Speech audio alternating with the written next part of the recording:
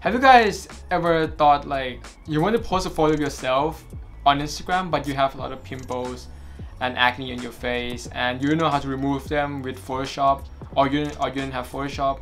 So guess what? Today I'm gonna teach you guys how to remove those things in Lightroom with a few easy steps. It's not gonna work like the way you do it in Photoshop, but it will help a little bit at least. So yeah, let's get into Lightroom now. Okay, so the first step is you go into Lightroom and you choose the brush or masking tool, and then you start painting the mask around the part that you don't want on your face, on your acne and your pimples.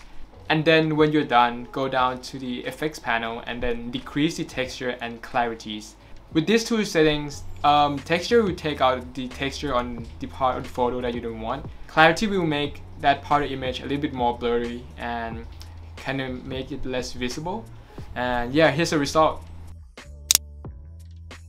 So that's it for the video. As I told you guys, it's a few small steps that can make a little bit of change to your photos. And also, if you guys want me to make this kind of shorter video, please comment down below and tell me what topic you want me to cover next, so I can try to make them for you.